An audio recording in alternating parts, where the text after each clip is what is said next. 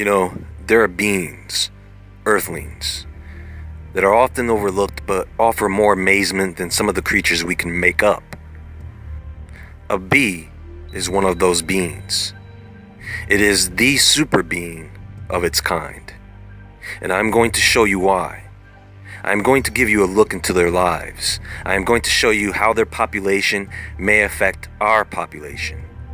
And I am going to show you some of the secrets of these magnificent creatures and the superfood they create, honey. We will look into the workings of their natural technologies, and you will see just how advanced these beings are as we step into the secret lives of bees.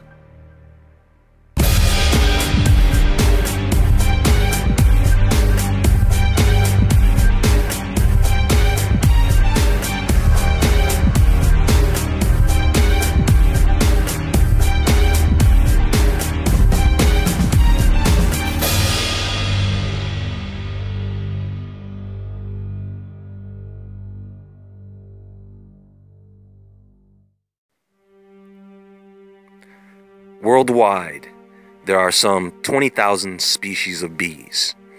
They are believed to have originated in Africa, a descendant of the ancient wasp, and are today found almost everywhere flowers exist. Now, there are two classes of bees, social and solitary. And within those two classes, there are only a few that people commonly encounter. In the social class, there are bumblebees, honeybees, and Africanized honeybees. The carpenter, digger, mining, yellow-faced bees, leaf-cutting and mason bees, plasterer bees, sweat bees, these are all solitary. For the purpose of this presentation, I will be discussing the social class that form large colonies, particularly the common honeybee. Now, these bees are community builders. They will build a colony to its peak population, and then the queen, along with 30 to 70% of her workers, form a swarm and leave the hive to find a new home. The youngest generation are left behind in the old hive to start over. This is how colony bees reproduce, one colony at a time, each one different from the first. Now, what happens inside the hive, my friends, is something amazing. What you have inside the hive is a caste system, in which you have three types of bees: the female queen and worker bees, and the male drones. The way this works is, the queen controls the sex of the bees in the colony. After she takes in the sperm of a drone, she can store it in her spermatheca, which is a holding sac in her reproductive system.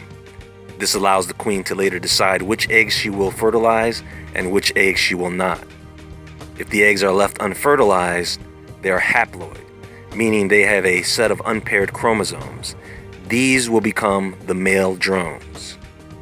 If, on the other hand, the queen fertilizes the eggs, they will become diploid, creating a female queen or worker. It is the diet of the female larva that will determine if she becomes a queen or worker. If she is well fed, she will become a queen. If she is starved, she will become a worker. Now, a queen can live up to 5 or 6 years, but they normally live up to 2 or 3 years in the colony. During that time, the queen may lay up to around 500,000 eggs. When she does this, she releases a pheromone that keeps the other female bees from laying eggs, although a few colonies may end up with more than one queen. Now, because drones are the result of unfertilized eggs, they have no fathers, but they do have grandfathers. Their lives are not really that great, as all they are required to do is eat and mate with the queen bees. Now, I know to some that sounds like a pretty sweet deal, but the life of a drone is you either mate or die. And even when they do mate with a queen, that kills them. You see, drones will leave the colony to go congregate with other drones. When the queen leaves the hive, she will come across one of these congregations. When the drones see her, they give chase, and the fastest drone wins. The winning drone, poor sap, will mount the queen and release his endophallus into the queen, causing the drone to fall back paralyzed. The queen will then take in the drone's semen and store it in her spermatheca. After the queen is done with him, the drone falls dead. Now that's what I call a climax. Anyway, this is where things get crazy. Often after this process, the drone's endophallus will detach from its body and is left hanging out of the queen. This is called the mating sign. And this lets other drones know that this queen is a prime candidate for mating. In fact, the queen will go through 20 plus endophalluses before the day is up. She will actually take in a drone's semen, making him think he's the one, and then after he's dead, she releases all his semen and moves on to the next drone. And what sucks is that most drones don't even get a shot at a queen before they die. Now the reason the queen does this is to increase the chances of getting healthy semen as well as ensuring diversity among the colonies, and to prevent inbreeding. Which is why it is important to have one queen per colony. However, on an occasion, a hive may end up with more than one queen. Normally, the worker bees do not lay eggs with a healthy queen present, but if the queen is failing or if she is missing, workers may step up to lay unfertilized eggs, creating drones with the semen that could preserve the genetics of their colony. So because workers do not lay eggs, they take on several tasks in and outside the hive throughout their lifetime, which is around 6 weeks. These workers go through 4 main stages. After the worker bee emerges from its cell as an adult, it starts out as a cleaner and capper. Their job is to clean the dirty cells and learn how to cap or cover the cells with wax using their newly developed wax glands. They also have a way of branding each cell to let other bees know what's inside the cell, sort of a bee writing system. They also learn how to get food, and after a few days, the workers move up to become nurses, where they tend to the brood and queen, basically keeping the brood and queen fed with royal jelly. Royal jelly is a secretion of nutrition from the worker bees of the hive. This is fed to all the larvae to a certain point, and then they are cut off. Only the chosen queen will continue to be fed the royal jelly. So after this nurturing stage, the workers begin to put more into building the hive. This is where they become the honeycomb builders, packers, cleaners, and movers.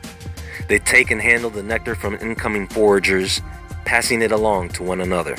They become the honey producers, and then they become the wax producers, the cappers of the honeycomb cells. They begin to take orientation flights at around 18 days of age, mind you. Kids grow up so fast these days, don't they? They leave the hive, circle it, and travel a short distance, then return. And each time they do this, they travel a little bit further out. Each hive has a distinct odor. This helps bees of the colony to identify their hive, but sometimes workers can drift. And sometimes they wind up in a hive that is not their own. Not a good day for that bee. But these orientation flights prepare them for their next and final duties, guarding and foraging. Now, because every hive has a distinct odor, so do the bees that belong to that hive. So the guard bees will actually post up outside the hive like royal guards and assess everything trying to enter the hive and making sure that outsiders do not get in. You see, bees use several methods to communicate. One of them is by dance, which are rhythmic signals to other bees. These dances have numerous functions, including providing information about what is going on outside the nest. They can triangulate locations by coordinating their dances to line up with the sun. This can give away the position of food and predators.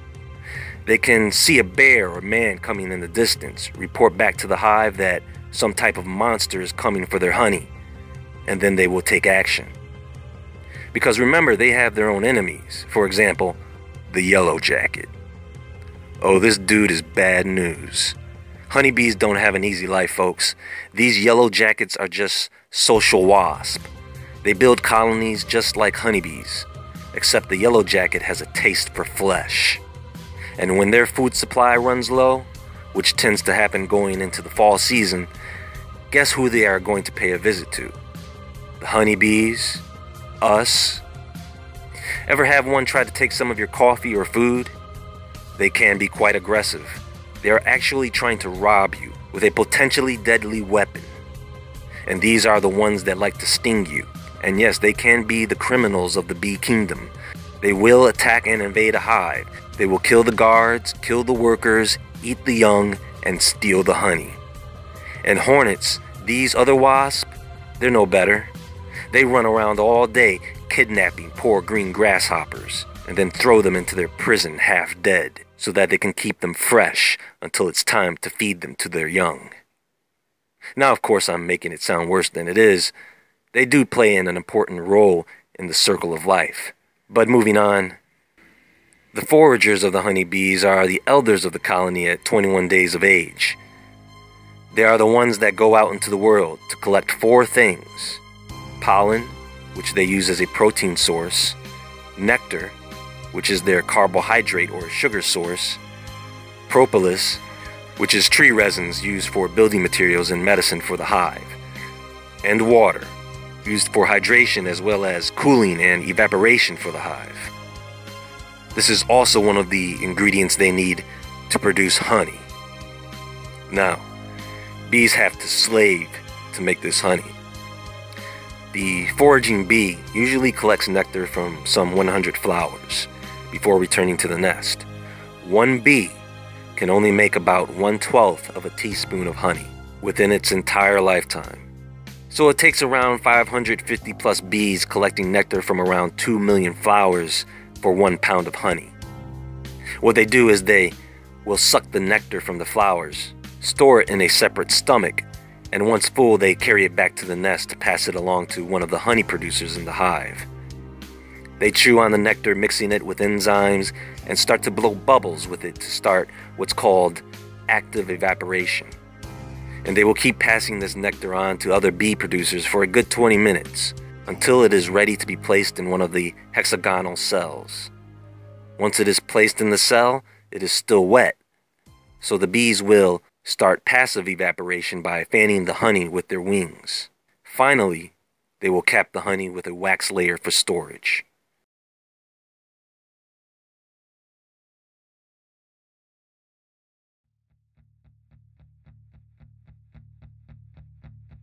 Now, I want everyone to understand that these types of bees are almost completely dependent on the power of the sun. Think about this. In the hive as a collective, they are warm-blooded creatures living in a temperature-controlled hive. Individually, outside the hive, they are cold-blooded. Try figuring that one out. And the honey they produce is one of the most miraculous superfoods that exist. First off, it is the only food that virtually never goes bad. You could take a chunk of honey from the tombs of Egypt and eat it. All you have to do is heat it up. With that said, it is a great prepper's food source. You know, honey is better than any antibiotic out there. You can use it topically, and not only will it kill the bacteria, but it will keep the bacteria from building up immunity against it. But it must be raw honey, straight from the hive into the jar. That little bear-shaped bottle of brown honey, that stuff has been massively processed and pasteurized, heated up to kill bacteria. Did you hear what I just said? Commercial honey suppliers, they heat up, or should I say, cook the crap out of bacteria-killing honey so they can kill the bacteria. If you do use honey, make sure it is raw. Make sure it is locally grown, as you want to support local beekeepers and those colonies in the area. Also, the pollen collected by the bees in your area is the same pollen that you breathe in. So eating honey from the same source as the pollen will help build immunity to the pollen, relieving allergies. Honey is a great energy booster, as the natural unprocessed sugars hit the bloodstream quickly.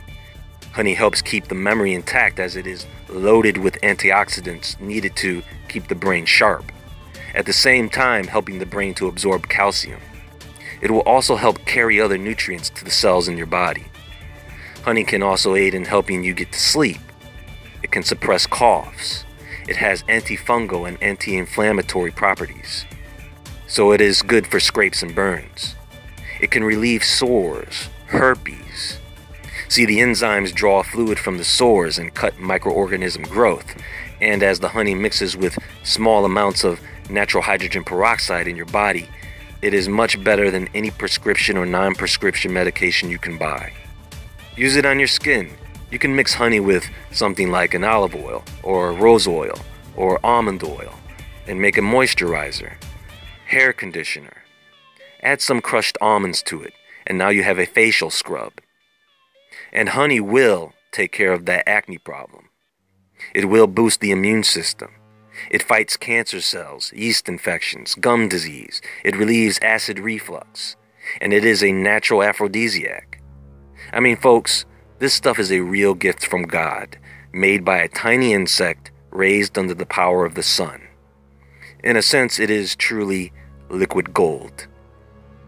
So now that we've gotten through Honeybees 101, I want to discuss something that could develop into a major issue in the future if we are not careful. As you may very well know, we have been having some issues with the decline in bee populations. This has been going on since the mid-40s, but it did not really catch people's attention until about a decade ago. So let me tell you how important bees are. The majority of the vegetation you eat is dependent on bee pollination. When you have a field of flowers and trees, the wind will only contribute to about 20% of the pollination. When you throw bees in the mix, pollination goes from 20% to 100%. Because bees are so efficient, they get to every single flower.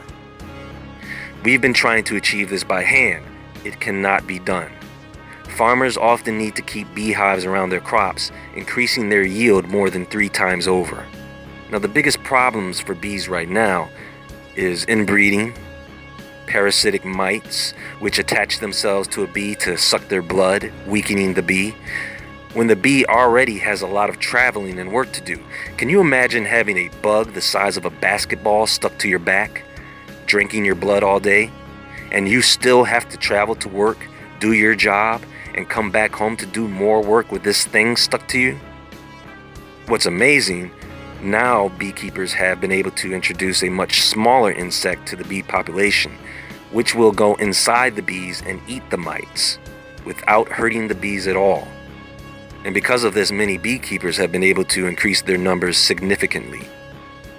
Bees are also threatened by pesticides such as neonicotinoids. See, what happens is this chemical gets into the ground. Some seeds, in fact, are coated with a thin layer of this pesticide, which is basically a dose of nicotine. The flowers become loaded with this stuff, and in high doses, it will just kill any bee that takes nectar from that flower. If it is a low dose, it will cause the bee to basically get high. They become disoriented and have trouble returning to the nest. And the problem is, once they do make it back to the hive, they contaminate other bees. And because of the fact that this is an addictive substance, the bees who have had a taste of it now only want to go to the flowers that have this chemical. Once they have this stuff in them, they are hooked. And yes, this stuff does make it into our vegetation, a type of nicotine, and it is very hard to detect. But Japan has been able to use technology to actively test for this in humans, and they have discovered some very interesting things. Now, frequencies, microwaves, cell phone towers, satellites, Wi-Fi, electromagnetic radiation, these things of course affect every living thing to various degrees. So yes, they are going to affect bees. The change in the resonant frequencies of the earth are going to affect bees. To what degree, we really don't know. So it may cause drifting, disorientation, mutations in the colony, changes in bee behavior, leading to reductions in population. I mean, in humans, these things increase our risk of cancer. The real conspiracy comes in when they try to hide the data, showing the direct effects of these things on bees. Bees are very sensitive to frequencies. Many of the things they do are rhythmic. For example, they do not flap their wings like birds, they beat them, meaning they move them a certain number of beats per second. Did you know that when extracting pollen, in order to get the pollen out of the stamen, the bee will beat its wings to match the note of C and literally vibrate or shake the pollen out of the stamen? Now, when they are in flight, it is around 230 beats per second. Now, if you didn't know, there are several theories on how this insect can fly, still. It is not as simple as creating wind pressure under their wings, like a helicopter. I mean, they still don't even know what they use their antenna for. But one of these theories is this. In between the wings of the bee, there is a hollow cavity. As the bee beats its wings, the cavity builds up a field of energy. Once that frequency matches the resonant frequencies around the bee, that bee can now defy gravity. It sounds a bit nuts, but this is why I discuss frequency a lot. You should have a better understanding. So now, the bee can become a free agent, allowing them to carry the extra weight of nectar, pollen, water, and propolis. They create a magnetic bubble around them, so they can travel freely in straight lines at speeds of up to 30 miles per hour without the interference of wind. Do you know how fast that is for a creature that small? Has anyone ever heard of Viktor Grebennikov? He was a Russian scientist, entomologist, who invented a levitation platform using the wings of beetles. See, Grebennikov would observe a certain type of beetle that he would not give the name of, by the way, for conservation reasons, but he noticed that the beetle, despite its lack of aerodynamics, was able to fly in very odd, zigzag-like patterns.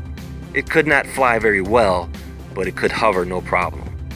So what he did was he tested the wings. He observed them under a microscope. He also noticed that these wings would move under certain conditions. So he then took as many of the wings he could find, and he arranged them in a grid pattern on a flat surface or board. He discovered that any object he placed over the board, such as a pencil, would fly right off. If he flipped the board over, the board would hover. He then took this to the next level by building a platform he could stand on with handlebars, with the insect wings underneath it. The handlebars were attached to 4 fan mechanisms underneath the board, which would change the direction of where the force was pushing so that he could control his movement. He claims that the energy field that built up around this device had built up to become so big that he could travel at speeds of close to 1,000 miles per hour without running into anything or creating any wind resistance, because he says there was some type of anti-gravity field around him that would protect him and allow him to be a free agent, similar to the theory of bee flight. You see, folks, shapes have energy. They resonate frequencies. A good example of this is the pyramid. The shape of a pyramid, for example, even just the frame alone, will create a double helix spiraling energy vortex out of the top of the pyramid, and a magnetic field surrounding the entire pyramid. Now, you can experiment with this at your home. You may want to look through the book Shape Power by Dan Davidson, where he breaks down the exact science of this, and also explains the application of this technology for free energy, healing, the creation of electromagnetic fields that can block out radiation, levitation or anti-gravity technology. Also, imagine the effects this tech would have on the human psyche. This technology can be used by gardeners to enhance the growth of their plants, and there are several other applications of this which I may discuss later on.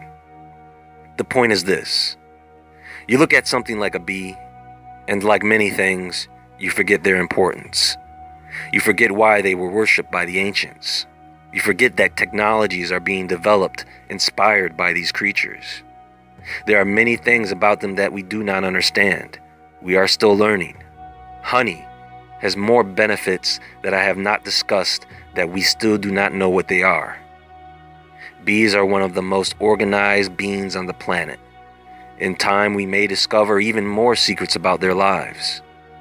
But let's stay conscious of their numbers at this point, because if they fail at our population numbers, we are sure soon to follow.